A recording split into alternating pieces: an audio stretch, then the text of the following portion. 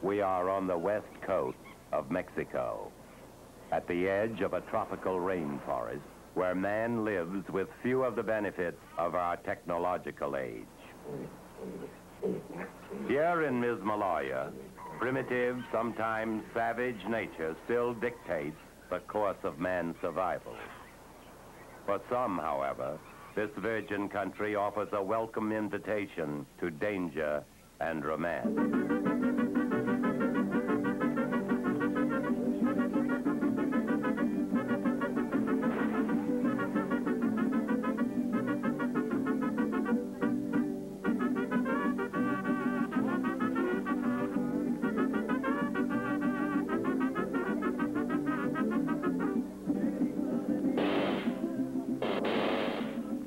A motion picture company has come to Mismalaya. It will spend several months here in an attempt to bring authenticity and conviction to a fictional story of love and lust. It will also spend more than $3 million in an attempt to guarantee the film's commercial success. This is the story of a motion picture company on location.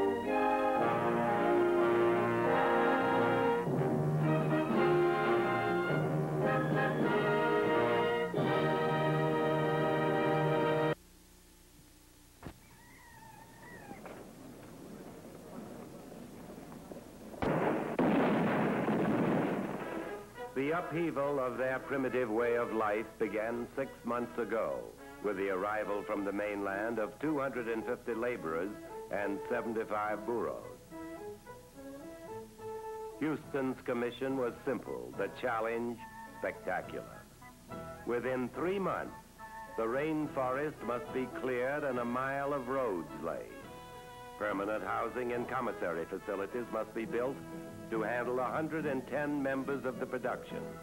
Electricity and hot water must be introduced to the area. And the major set, built of stone, brought in like all materials by barge and delivered by burro. The Herculean task was completed on schedule and without mishap. Hundreds of Mexican laborers had constructed a real practical world in which to live. Now, within that world, artists and technicians gathered from many countries must create a work of the imagination.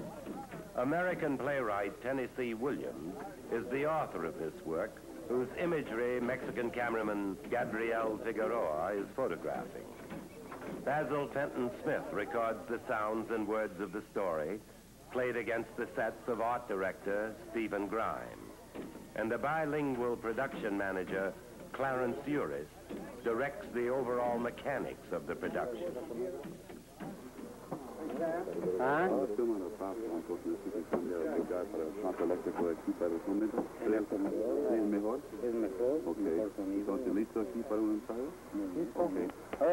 Say it in English now so I know what you're talking about.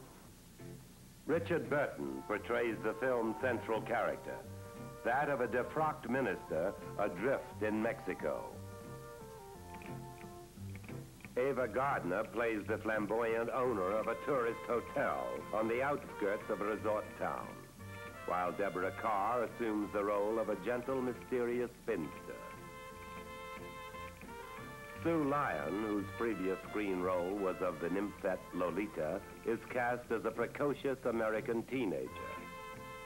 The backbone of the production is, of course, the crew, comprised of 6 Hollywood specialists and 65 technicians from studios in Mexico City. The MGM 7 Arts production of Iguana will cost more than $3 million, requiring a big but carefully drawn budget that producer Ray Stark must administer with Huston's cooperation. Back in New York, it's quite a different thing. They say, when is it going to blow up? When is the volcano going to explode? What's happening between Ava and Richard? What's Sue Lyon doing? I try to tell them it's like a Boy Scout picnic. As a matter of fact, you've called it right on the nose. We're 2 days ahead of schedule on it. Not owing to my good offices nearly so much as to the crew, the Mexican crew. I've never known a crew to function better and more efficiently than this bunch of boys. They're proud of themselves and they're proud of each other. And We're ready, John. Just about if they're ready for the next shot. So let's go. Directing a picture is rather like being the director of an orchestra. You've got to bring a number of components together. It's a process of synchronization and harmonizing.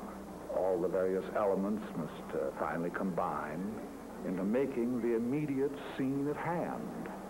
And as you go to make each scene, the best rule that I know of for myself or for any other director is that each scene as you go to make it should be the most important scene of the film.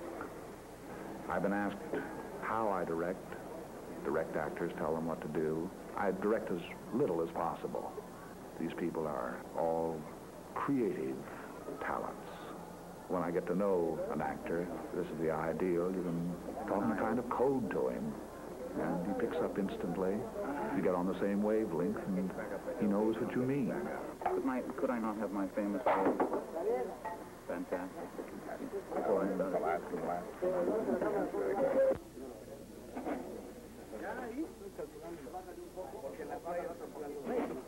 Richard, Deborah, hey. John, they're ready. Richard, Deborah, we're ready if you are. Silencio, por favor. Todos, silencio. Sound rolling. Hold it, hold it.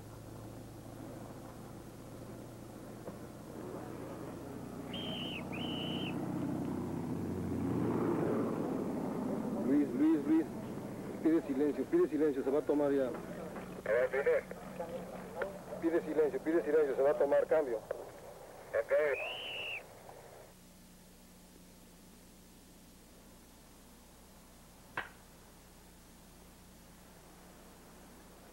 That should be something of an eye-opener for you, Mr. Shannon.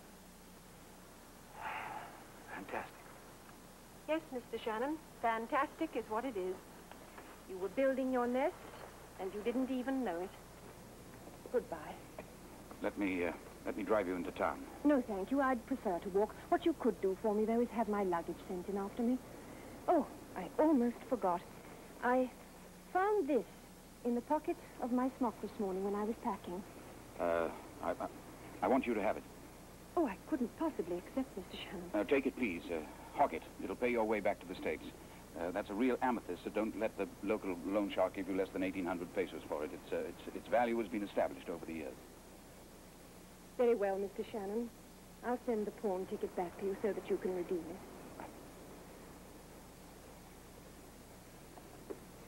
it. Miss Jokes. I want to look at you. I want to remember your face in case I don't see you again. And I doubt that I shall.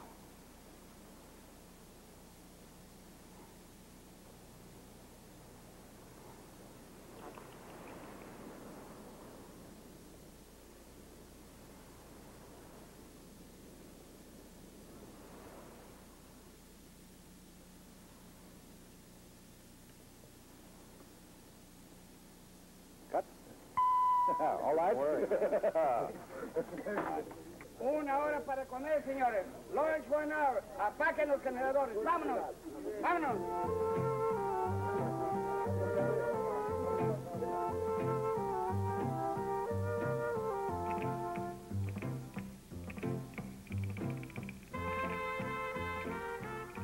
Off the set as well as on, the Iguana is an unusual production. The company has even seen fit to provide cast and crew with an elaborate and well-stocked bar. 3 meals a day are served in the restaurant, with most foodstuffs flown into Puerto Vallarta from Mexico City and Guadalajara. The cuisine ranges from tacos to truffles, with the accent, however, on the spicier dishes. There are many ways to spend the leisure hour. A homesick crew eagerly attends mail calls. 17-year-old Sue Lyon, despite her growing wealth and fame, is still studying for a high school diploma. She has made friends with the Mismaloyan Indians and undertaken to record their customs and problems as the topic of her senior thesis.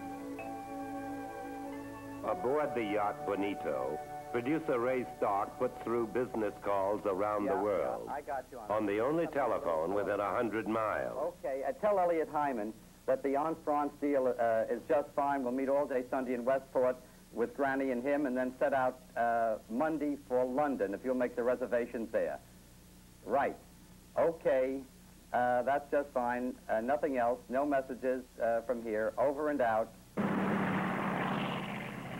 Ava Gardner, apparently unperturbed by rumors of sighted sharks, has skied in these waters virtually every afternoon for the past 3 months. During this off hour, John Huston prepares to meet more of the complex challenges in the night of the Iguana. He remains a calm, aloof figure, as befits the creator of this unique, if transitory, world. Efficient filmmaking in mountainous, sun-baked Mismaloya demands 2 special ingredients: improvisation and sweat. Tons of cable and equipment have been shuffled back and forth many times during the past 10 weeks without complaint. The extraordinary Mexican crew has given Huston a degree of cooperation virtually unprecedented in the film world. Here, gaffers and cameramen, grips and electricians, sound men and prop men all pitch in for the big move.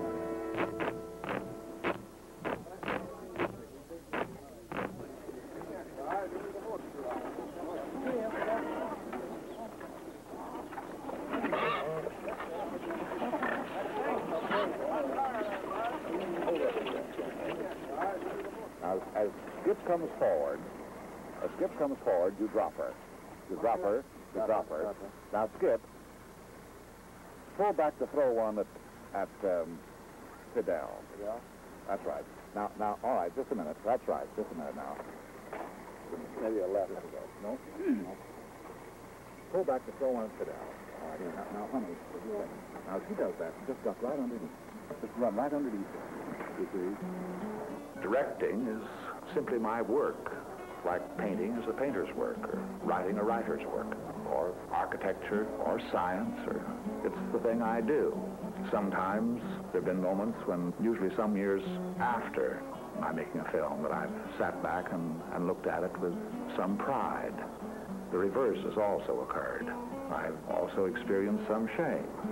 I hope, as one hopes actually each time one goes into a picture, starts making one, that this is the best, the one that's forthcoming. I don't think much beyond the picture that I am making. I hope that Night of the Iguana will be as good as any picture I ever made. I hope it'll be a little better.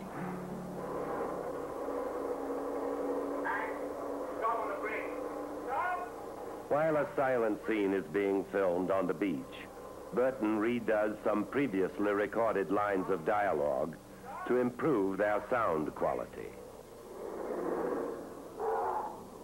Okay. Hank, stop on the bridge. Yeah, on the bridge. Hank, stop on the bridge. Yeah, on the bridge. After each day's shooting, the exposed film is flown to Mexico City, processed, and returned to editor Ralph Kemplin. Before leaving Mismaloya, he will have assembled the picture in its final form. Have you got that? Yes, Grandfather. All of you. Every minute. The war.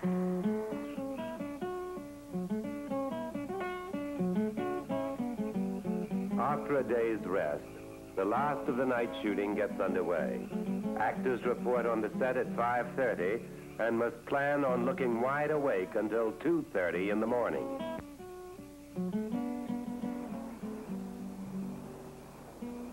The casual, the unsophisticated, motion picture-wise onlooker often says to me, "My, what patience you have."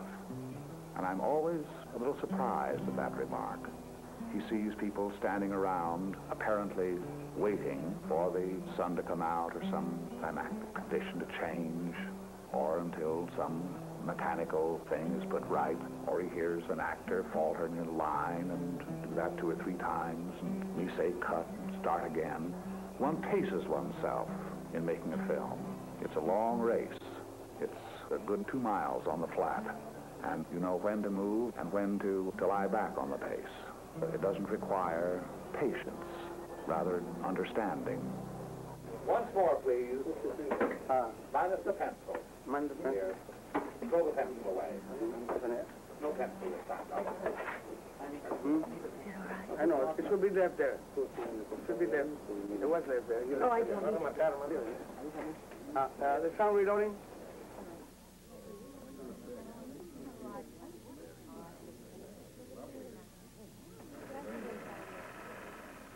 One looks at rushes the same way a writer reads over his work of yesterday in order to proceed on to the work of today and tomorrow. You see your mistakes, you get clues, indications of good lines to pursue. I don't mean written lines, but I mean directions. You see something that an artist does that you can draw on, magnify, extend. You see your own mistakes. This is very important. With the idea of, if they're serious enough, then you go back and remake the scene. I've made 2 or 3 such mistakes in this film, and I'll go back and make the scenes over. But in the frightened heart of me. Have you got that, Hannah? Yes, Grandfather. All of it. Every word. And it's finished? Yes. Finally finished? Yes, finally finished. Is it good? Beautiful, Grandfather. Oh, Grandfather, I'm so happy for you. Thank you for writing such a lovely poem. It was worth the long wait. Can you sleep a little now? I'd like to pray now.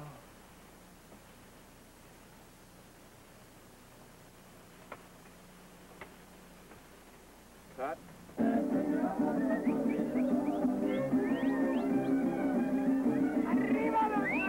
Filming of The Night of the Iguana is completed on schedule. Now ensues the traditional climax to a motion picture production, the cast party.